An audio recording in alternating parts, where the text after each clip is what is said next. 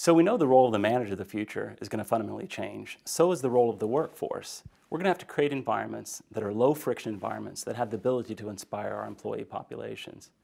Now, we know that inspired employees are up to 3 times as productive as dissatisfied or disengaged employees. That's the good news.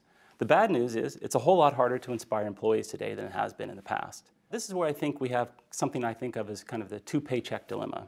At the top of our talent pyramid, we have highly mobile, highly trained, capable millennial employees who are looking for more than a paycheck. Why they work, how they work, where they work is fundamentally different than previous generations.